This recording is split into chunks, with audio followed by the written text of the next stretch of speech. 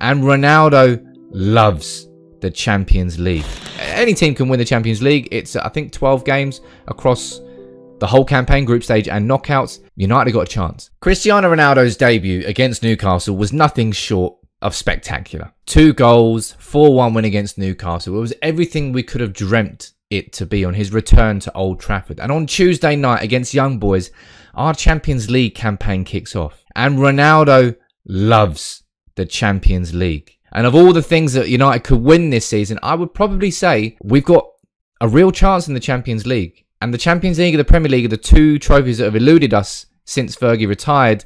And can Ronaldo, is he good enough to steer us towards winning it this year? As Chelsea showed when they won it, not last time, the one before, any team can win the Champions League. It's, I think, 12 games across the whole campaign, group stage and knockouts. United got a chance. So who's going to start on Tuesday night against Young Boys? For me, this is actually a really difficult starting 11 to predict, because on the one hand, you're saying Ole Gunnar Solskjaer has to rotate this season. He has to keep his players fresh. On the other hand, you're looking at this and going, this is the first game of the Champions League. Surely De Gea will play a strong team, start off with 3 points and set the tone. So what I'm going to do is go through my predicted 11 in this video with you. Make sure you subscribe to United People's TV if you're new. But let's take a look at the team that I think the Solskjaer will start in this game. And in goal, it's obviously going to be David De Gea. Dean Henderson played for the under-23s against Arsenal, who I think lost.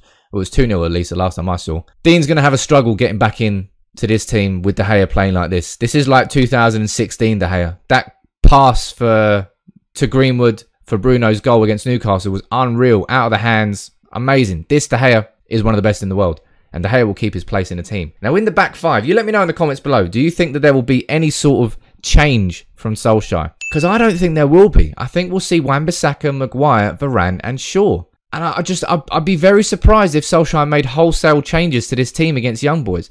And I know I've said all summer long, and I've said at the start of the season, I pointed it out in the 5 things I think Solskjaer has to improve on this year. That's squad rotation. I'm just not sure the first Champions League game is where that rotation comes in, although it's only 3 days after Newcastle. So it's 2 quick games, and United have to travel to play Young Boys. You let me know what you think about that in the comments below. But Varane, Rolls Royce. Varane was unbelievable against Newcastle. Ronaldo took the spotlight, but Varane was just on a different level of defending. He's unbelievable.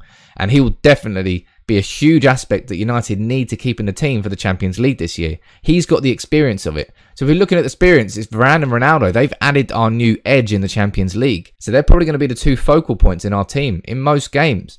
And Maguire, he made a mistake. He shouldn't have gone to ground. He was overshadowed by Varane, but Maguire's probably going to play every game this season. Well, like it or lump it, he probably will. Although Solskjaer does need to rotate, and he's got Lindelof and Bailly as decent backups. Shaw and Wan-Bissaka, I thought, were ineffective in the first half against Newcastle, but I think they're going to keep their place in this team. I'd be surprised if he changes that back 5 that kept a clean sheet. No, didn't keep a clean sheet against Newcastle. Forgot about that Manquillo goal. That was annoying. But we're looking good this season defensively. Strong overall as a unit.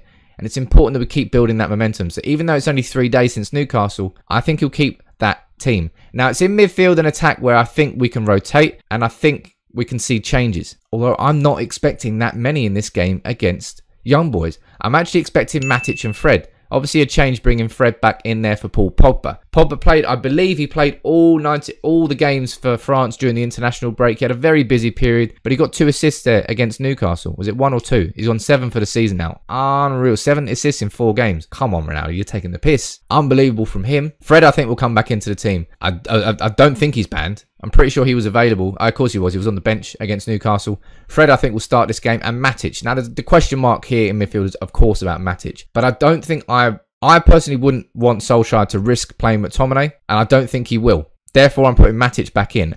And Matic is, of all the players in this team, the player who's going to suffer the most from playing 2 games in 3 days is Nemanja Matic. But what options do you have? Do you play Pogba deeper with Fred? Pogba and Fred? I mean, that could work. I don't think it would work, but it could on paper. And Young Boys, it's in Europe. You're going to get more space. You're not going to get as pressed as intensely. So there might be a little bit more room for manoeuvre in midfield. So maybe you'll see Pogba play there instead of Matic. I think that's the one I might get wrong putting Matic in, but this is a predicted 11 I think we'll see.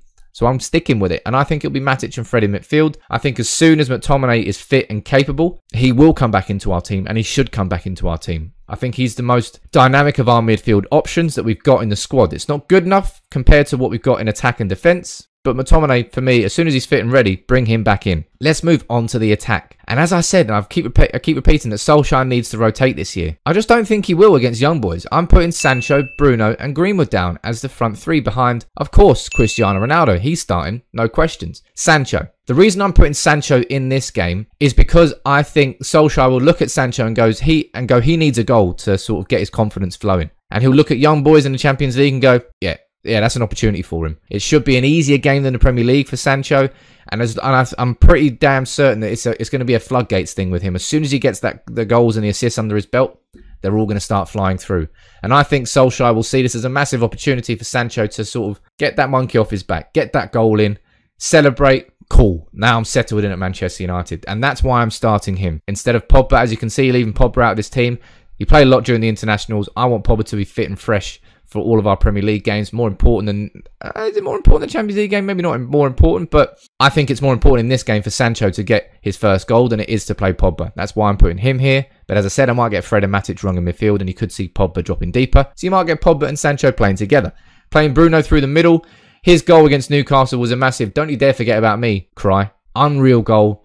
2 Portuguese kings at the club right now. We're privileged to be watching this United team with these players. And Bruno, he'll want to win the Champions League, and he's the mentality that we need. Now, Greenwood, there's questions you can ask here, because maybe you can rest Mason Greenwood, play Jesse Lingard after his excellent cameo against Newcastle, after he impressed with England against Andorra, scored 2 goals in the international break. It's about rotation. Maybe you'll see Martial coming in, but I just can't see it. Not for this game, and I'm playing Ronaldo up front. I think Greenwood...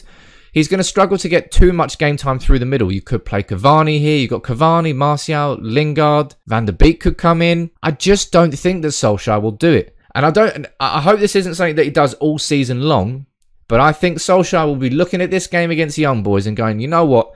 We need to set the tone in the Champions League this year. Let's start off with a big win. Let's start off with a strong performance. And that it means that when you go towards October time, when the fixtures really start piling up and we're playing Leicester, we're playing Liverpool, we're playing Spurs, that's when Solskjaer will therefore have the capability to rest the bigger players for the Champions League games, because you've already won the first 3 fixtures. And therefore, in those Leicester and Liverpools, maybe Ronaldo can get a rest in the Champions League and come in firing against Liverpool, Spurs and Leicester. So I don't think there's going to be much rotation in this team. I think there will be across the course of the whole group stage. I think we'll see it in October, but in September for the first game against young boys, I think Solskjaer will want 3 points on the board as smoothly as possible. So I don't think there's going to be much change. I think there might be a change in midfield, and I might get my midfield completely wrong. Who do you think will play midfield? I think that's the real question mark here. For me, I don't expect any real changes in defence or attack. Not after the 4-1 against Newcastle. Not after how we played. And we need Varane and Ronaldo in this team if we're going to change our fortunes in the Champions League this year. They are the ones that have the experience. They were the team. They were the rock at the back and the crown at the front. The crown on the top that helped Real Madrid win the Champions League 3 times in a row. They have the experience of doing it. And Ronaldo, the Champions League is his favourite playing ground. He will want to win the Champions League. And I think it's our best chance at winning the trophies that we want. The Premier League is going to be tough to do that over 38 games. Anything can happen in the Champions League. And for me, I don't think Solskjaer will take any sort of risk in not getting these 3 points on the board. So that's my predicted starting 11 for the game. De Gea, Wan-Bissaka, Varane, Maguire and Shaw, Fred and Matic in midfield with Sancho, Bruno and Greenwood behind Ronaldo up front. That team good enough to win the Champions League? Maybe not. Not with that midfield, but anything can happen in knockout football. We know that. You let me know what your predicted 11 for the Young Boys game would be in the comments below as always. And make sure you join me an hour before kickoff in the United Legacy Arms tomorrow before Young Boys and after for my live match reaction. It's all kicking off this season. It's going to be exciting. Drop a like on the video for Ronaldo, for this team, and who's your predicted 11? You let me know in the comments. Take it easy.